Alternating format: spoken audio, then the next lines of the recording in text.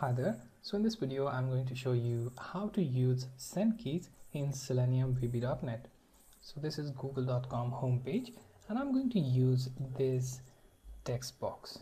So how I'm going to use this text box in our test? Basically, I'm going to send some characters to this text box using Sendkeys. You can send characters, you can specify some click, you can perform keyboard operation, all with this Sendkeys. So first thing, let's find out ID of this text box. Right click and inspect element. Select this text box.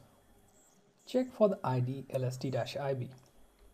Once you do that, open your Selenium VB.NET console project. Now type in imports, then system.text, then imports openqa.selenium, and then imports openqa.selenium.chrome. Once you call for these three classes, you can also use imports openqa selenium.support.ui. Okay, now I'm going to create a driver as iWebdriver class. Okay, then driver equals to new Chrome driver, so that it creates Chrome driver instance. Next, driver dot navigate, then go to URL. Inside that, point to http google.com. Now I'm going to create one more variable. Let's name it element as, then call for iWeb element. Now equals to driver dot find element. Inside that, check for, let's say I want to find element by ID that we just checked. The ID is lst-ib. Make sure it is in small and within the quote. So lst-ib, and once you find that, you will take some pause. So type in system.threading.thread, then sleep. Within that, pass 5000 number for the amount of seconds. This is milliseconds number.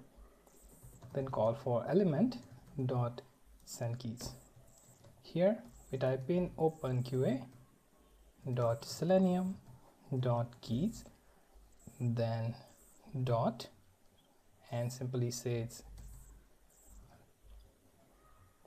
let's say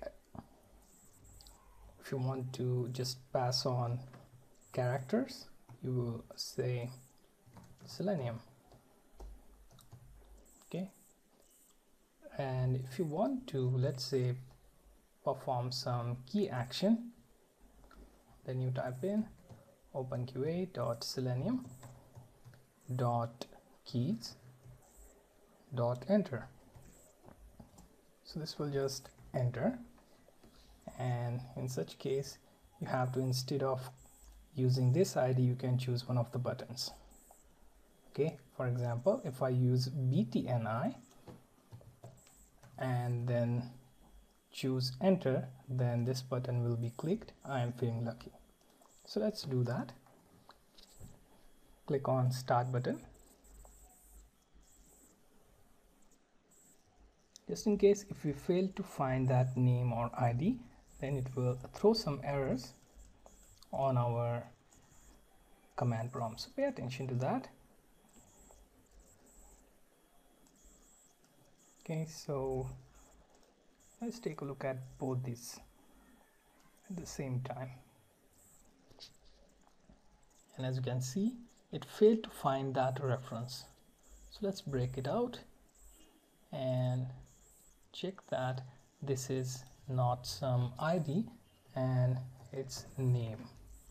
Okay, so btni is name here. So we are going to find that with our program and then perform that click. Click on start button. So start console, then it will check for that ID, and then it will perform the click.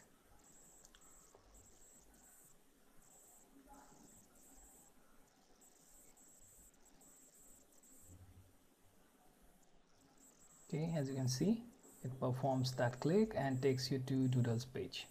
So it found that particular name of our button. Okay, now what if I want to send some search text? In that case, we will use our ID that we just checked, then use lst-ib, and here I'm going to use our search term vb.net testing. Now I'm going to click on start button, which will start console instance, and then Chrome browser.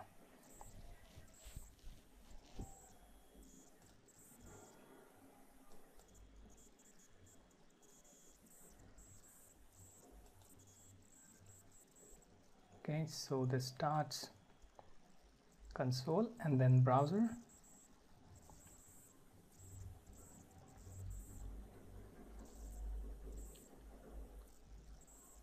Takes you to google.com, and then it will perform the search.